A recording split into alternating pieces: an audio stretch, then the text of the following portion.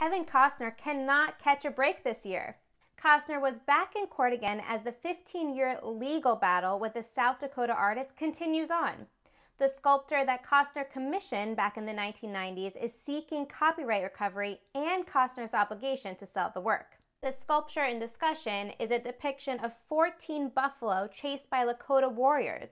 This masterpiece is the third largest bronze sculpture in the world, and it was intended to be at Costner's planned luxury resort near Deadwood, South Dakota.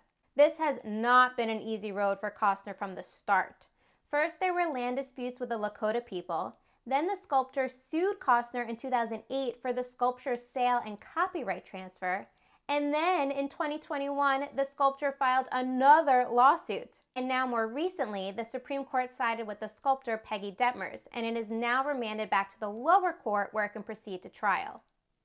Did I just describe Kevin Costner's real life or an episode of Yellowstone? It's kind of hard to tell the difference, right?